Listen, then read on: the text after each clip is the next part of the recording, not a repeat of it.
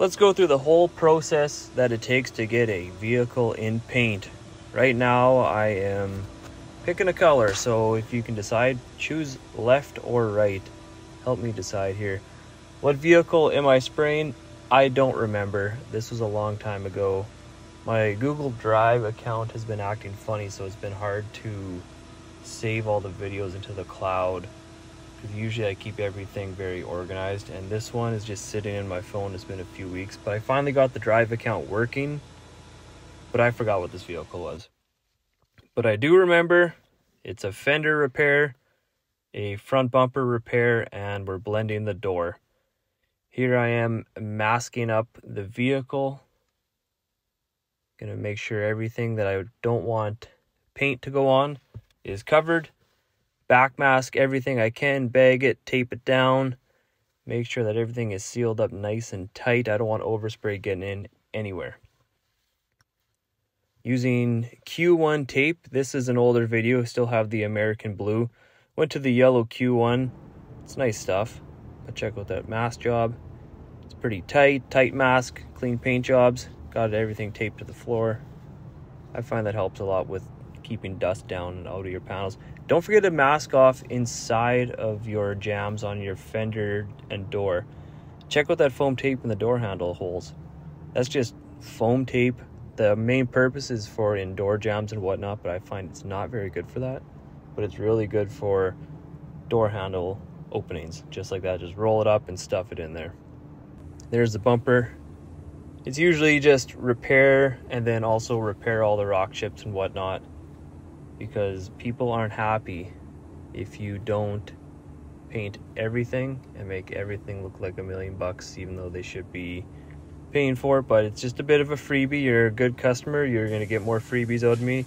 If you are a pain in the ass, you will not get any freebies because you are too difficult. So be nice. If you're nice, you will get a lot more things in life.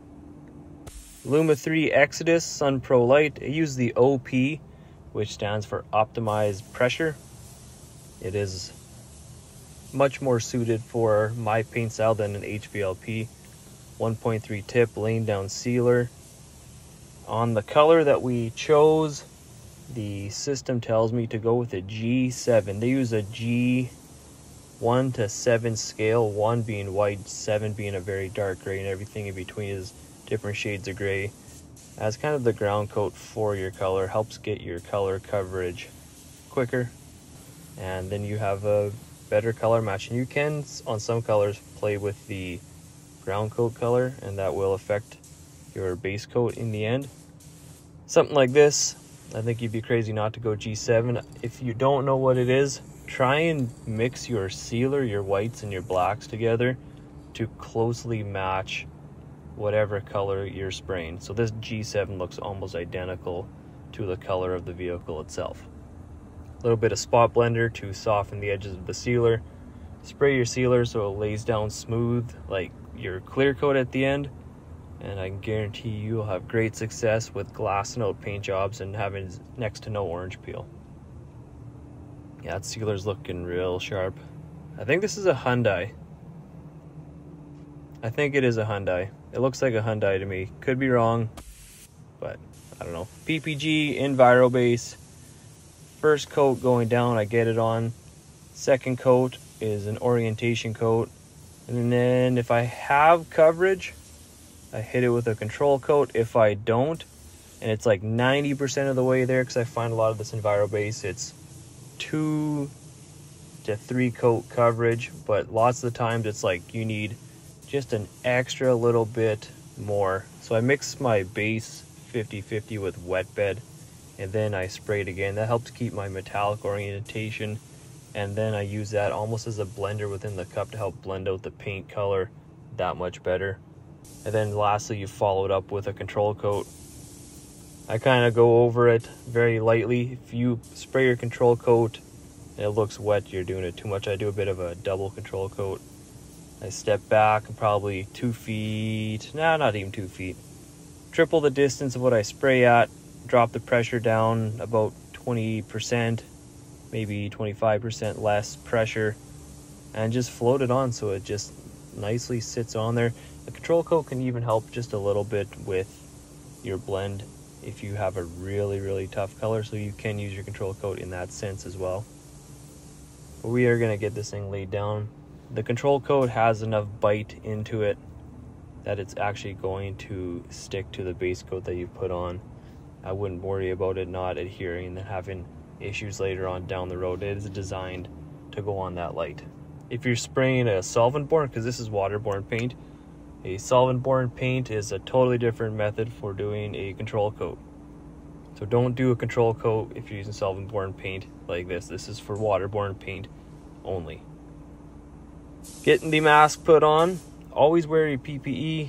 Got Matrix AG40 in the Exodus OP 1.5. This is a awesome combo for paint gun and clear coat. And really just spray it on nice and smooth. 4 to 5 inches away from the panel, 75% overlap. This is the first coat. Second coat, if you want to lay down better, keep everything the same, but just tighten up your overlap just a little bit. And I find that gets me the best results for laying it down really nice and really smooth. The only true way to get a true show car finish is you're gonna have to block sand and polish. But if you can avoid as much orange peel as possible in the process, you can make your jobs look like $1 million with way less effort down the road. But this is just an insurance job. You try and make it look just like it was pre-accident condition. Typically, I try and do it as best I can because the clear coat does shrink as it dries.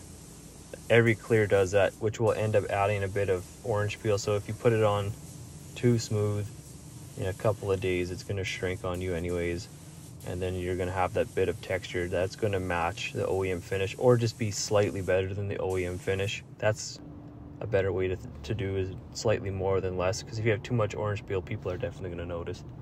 But fresh off the gun, looks like an absolute $1 million. Really happy with this end result.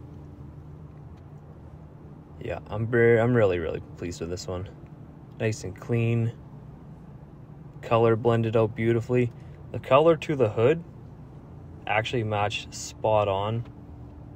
I know some people worry about the fender to the hood, but insurance doesn't pay to blend the hood, so you really got to make sure you do pick the right color like you did at the beginning. And do a spray out card and always double check, triple check everything before you send it with clear coat, because once you put clear coat on it, there's no going back. Then it's a matter of sanding it down and having to redo it all again.